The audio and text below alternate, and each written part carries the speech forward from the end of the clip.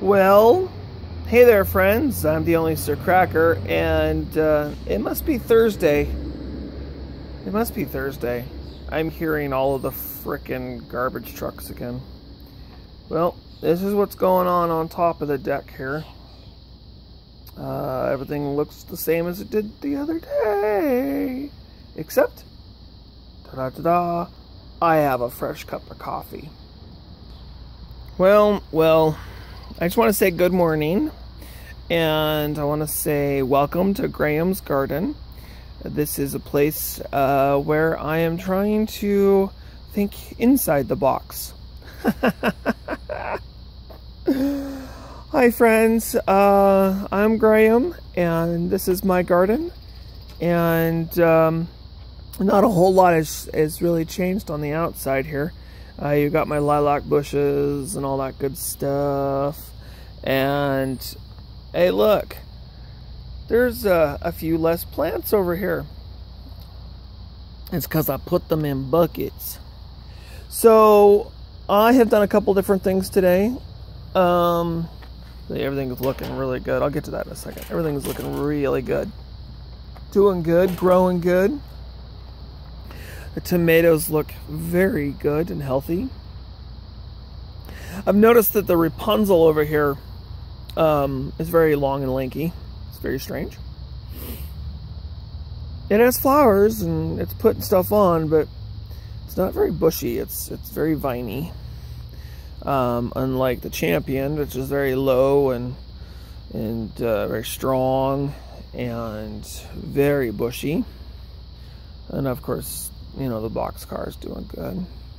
And the ancho peppers look like they're doing okay. I haven't seen any blossom drop on them at all yet. But then again, I also haven't seen... Oh, nope, there's one. Oh, I just noticed it. There's two. Oh, okay, so there's one right there. And then right behind it, over there's one. So I'm getting fruit. This is awesome. Good. I'm getting fruit. They haven't fallen off. Cabbage, excuse me. The cabbage is not looking very good. It's very sunburned looking. So hopefully the new growth will come up and it'll look a little bit better. And I have one of those little Rutgers tomatoes. I planted it in a 5-gallon bucket was it last night? Yeah, I think it was last night. And next to it, I put another broccoli, and then another Rutgers, and then boom. You're like, what the heck is that crud? Well, I did not... Okay, so inside both of these two funny looking buckets are pepper plants. Now these pepper plants, I'm sure I'm going to kill them. I'm sure they're going to die. But I'm trying something different. I took those rings that I cut off of the tops of the buckets from the grow pot, like self-watering pots, and I put them on top of here.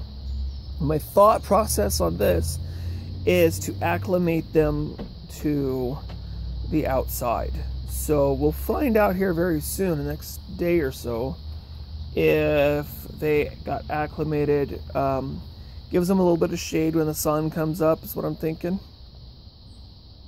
And I'm not sure what kind of peppers they are. They're just little pepper seedlings that I had growing in the house, and I can look it up later. Then I have a Rutgers.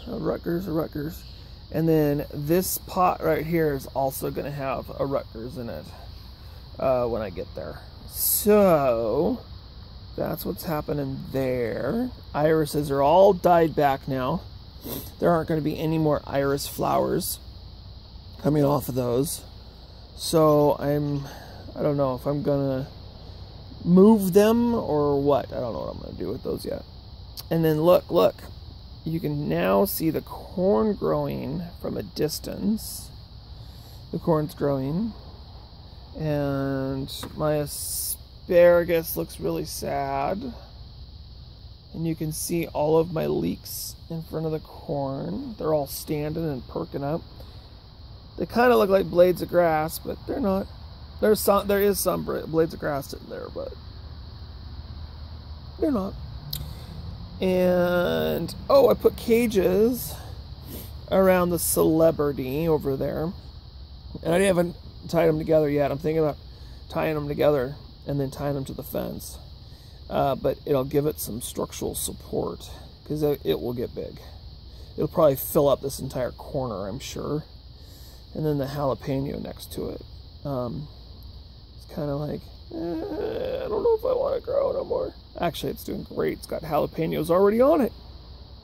So, take a look back. So this is back looking towards the gate. Oh, so underneath the stairs here, I just put these buckets here for the fun of it. Just to kind of, these are all empty buckets towards me here. I'm trying to figure out how to make this work. I think I'm gonna have the buckets turn the corner here. And then go towards the pink wall. That will be out of the way. Come along the pink wall. And then come probably back out again towards, so it makes like a U shape.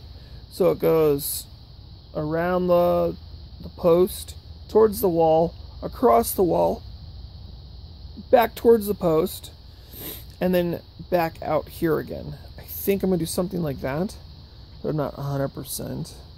And then put a chair or like a little bench or something up by the wall, next to the wall.